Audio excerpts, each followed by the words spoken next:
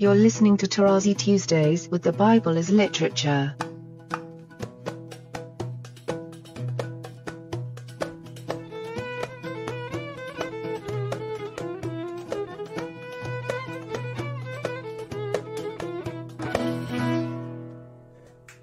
Hi, this is Father Mark Boulos, and you are listening to Tarazi Tuesdays with the Bible as Literature podcast. Today, Father Paul begins his discussion of Genesis chapter 8 by emphasizing the scriptural priority of the animals, differentiating between the creatures of the sea, the creatures of the ground, and the birds of the air, the latter being of special importance. He also touches again briefly on the mention of Ararat, which he explains appears in the story as a clear indication of the Syrian desert. I am happy to introduce Father Paul on the Bible as Literature podcast, Tarazi Tuesdays. Chapter 8 is the high point that reflects my view and thesis. The priority of the animals and their importance. I said it several times that it's the human beings that have to live the animalic life, as in the setting of the Syrian sheep flock. So let's not go into modern science and ecology and zoology and so on. I leave it this for the other people. We can't spend our time on that. If you want to ask me about it, I'll tell you how we can apply it. But the main thing is to remember the priority of the animals. And in this case, we have right from the beginning the stress on the birds. Birds are very interesting. They are sky animals, but they are still ultimately land animals because they have to come back and be on earth, which does not apply to the sea animals. So let's differentiate between these three, as Genesis 1 very astutely did. Okay, we have the sea and its denizens. We have the ground with the Adam and the Basar, the Ararat animals, the big animals, and those who creep on earth and so on. And then you have the birds. And here in this chapter, we have very important activity of the birds, one of them being the raven that will appear in the story of Elijah. So here again, we see how things are interconnected. But let's go through the chapter and let's spend some time on that as we did on chapter 7. And we'll go through the verses. And God remembered Noah. That's very important. I believe my last podcast ended on that it is God who is ultimately the one who rules everything. But what is interesting that he remembered not only Noah, but all the beasts and all the cattle that were with him in the ark. Okay, and God made a wind blow over the earth and the water subsided. So we can hear again how the function of the Spirit is very important, because it can go this way and it can go in the other way. He let a wind. And the original is وَيَّعَبَيْر. It's the hif'il of Abar. He made pass. Okay, here we go. And I'm pointing this because this chapter is very rich with verbs that are used before and after. So I'm going to make quick comments for the general hearer that it's not as simplistic as it sounds in the translations that give the impression that you're watching a Hollywood movie. He made a wind to pass over the earth. Okay, that wind is the ruach that passes, and the water subsided, and then the fountains of the deep, the windows of heaven were stopped, and the rain from heaven was restrained. So it is under the will of God that these things happen. And then we hear that the waters returned of the earth continually. And after the end of the 150 days, the waters were abated. So it's the opposite movement of the water, and slowly on. It's very nice in the text that the way we heard that the waters rose and then rose and rose, now they abate. And they are rested in the 17th day of the month above the mountains of Ararat. I made my comments on Ararat, so I do it very quickly now. It's a very clear indication of the area of the Syrian desert. It's actually the area of the sources of the two rivers that go down along the Syrian desert. So there is no other explanation why would the author decide to mention Ararat, and I discussed this in detail in my book. And then again, the waters decreased continually until the 10th month. Okay, we hear it again and again and again. And then at the end of 40 days, which is a classic time, the fullness 4 times 10, that Noah opened the window. And how would he check? Now one can see or hear the importance, necessity, centrality of the birds before we hear about the other animals, the human being, and even the vegetation. They are really the hinge that would lock the knowledge about the vegetation, which is the basis of life, and the human beings and the animals. And it went back and forth until the waters were dried up from off the earth.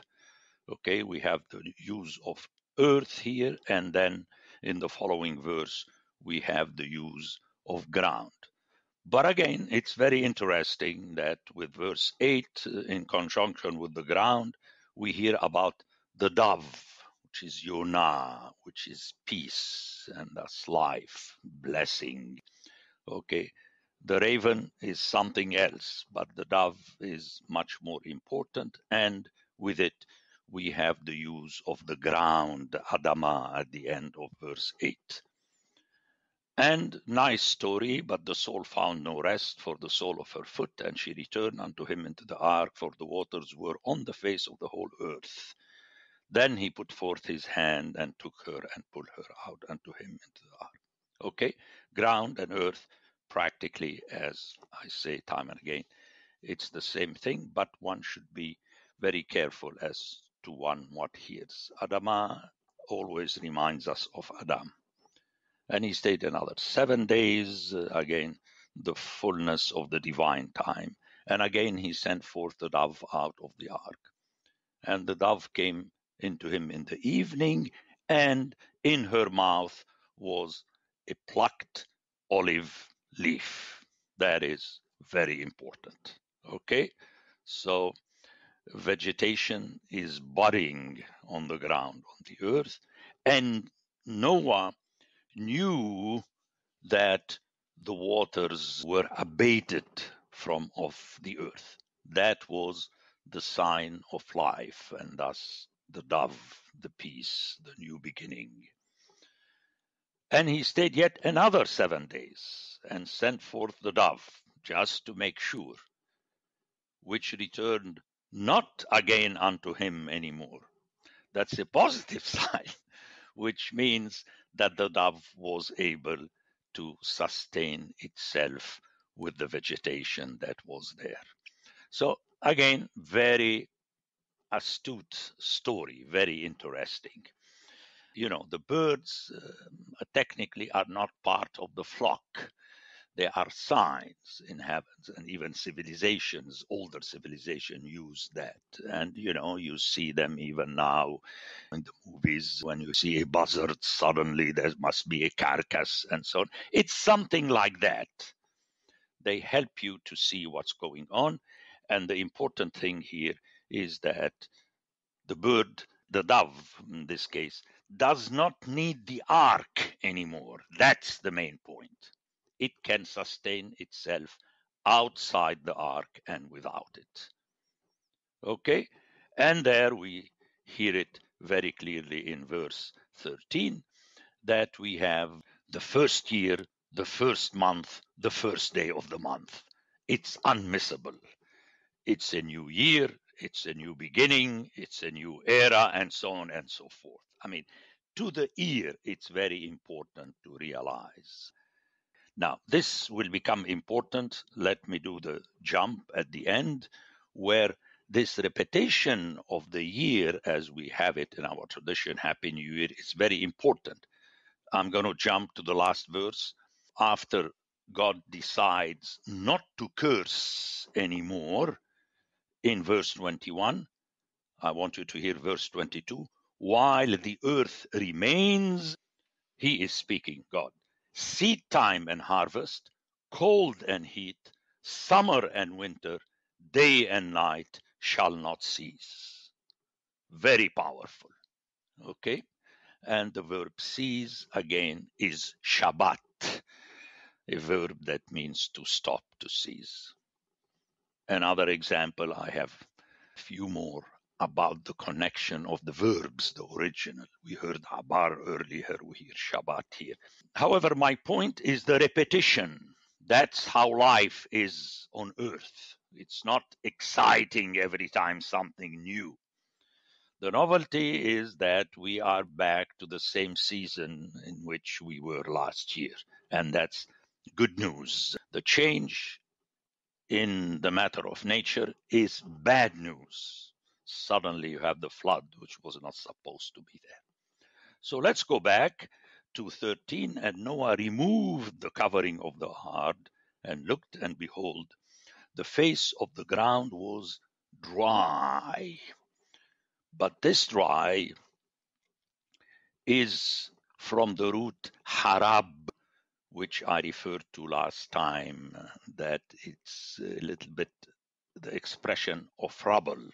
You know, in Hebrew, we have different names for desert, wilderness. One of them is horba. Okay. It's dry, fine, but it's still not expressive of the full, if you like, regular life.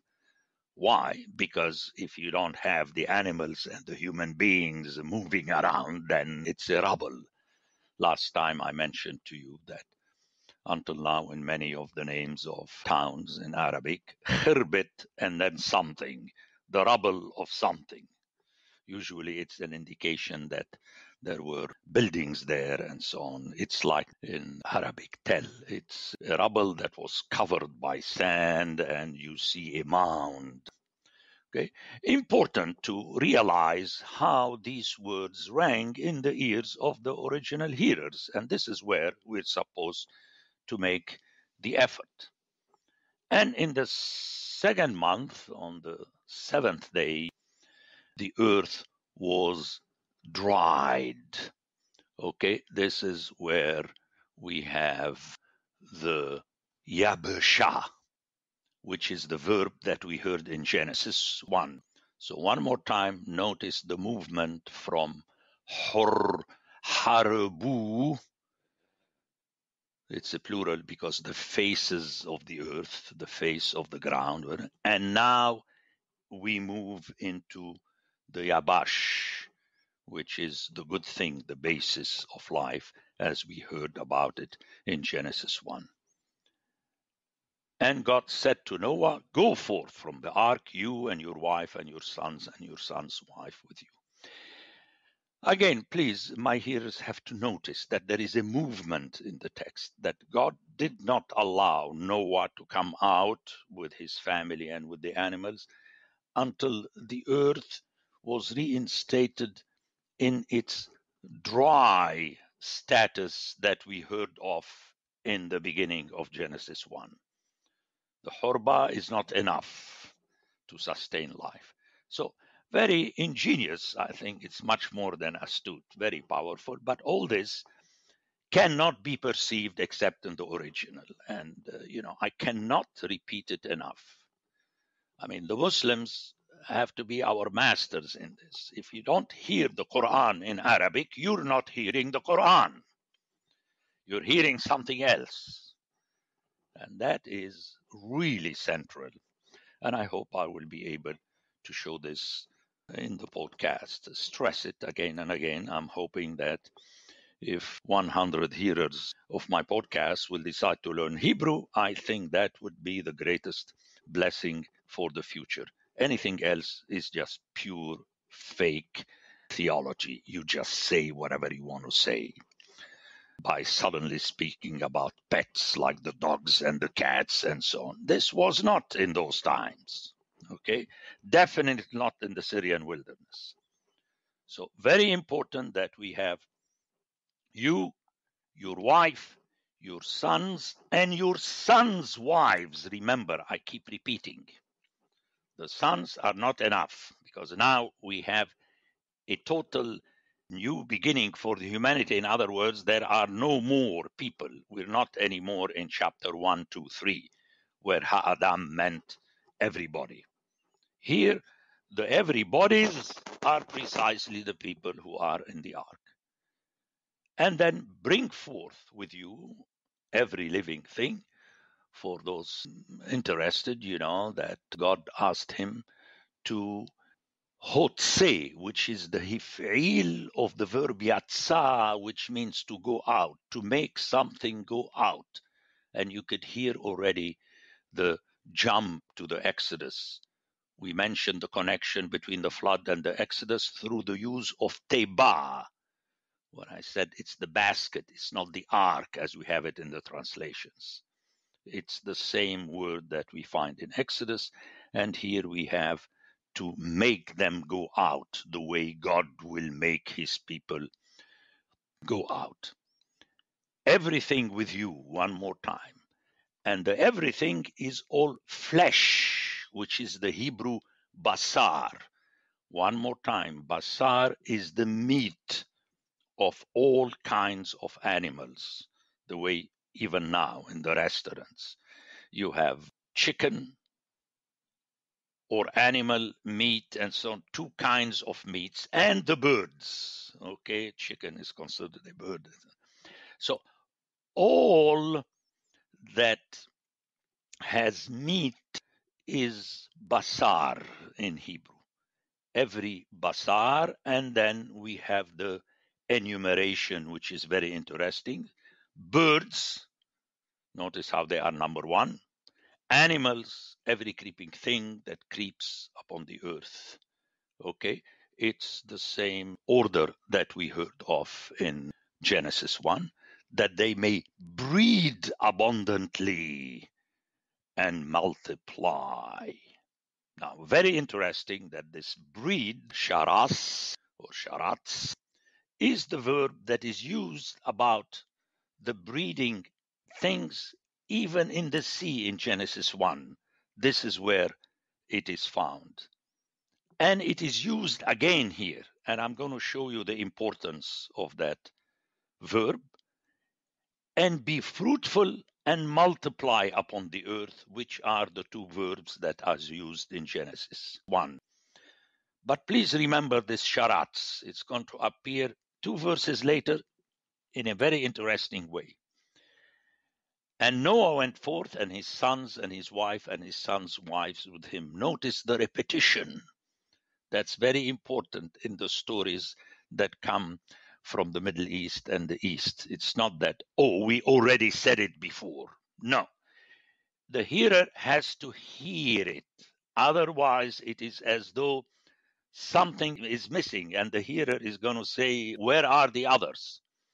And here we have to learn, as you hear it so often in my presentations on the MP3s, that we have to learn to hear stories the way the children at the age of 2 and 3 in bed before sleeping. You cannot cheat on them. If you skip 2 pages, something is missing, because there is an element that's going to be used later. And the child is going to tell you, and where is the doggy? So please, you may smile, even laugh, that's fine with me. But I'm convinced unless we do this effort, we're not listening to the biblical text. The Bible as Literature is a production of the Ephesus School Network.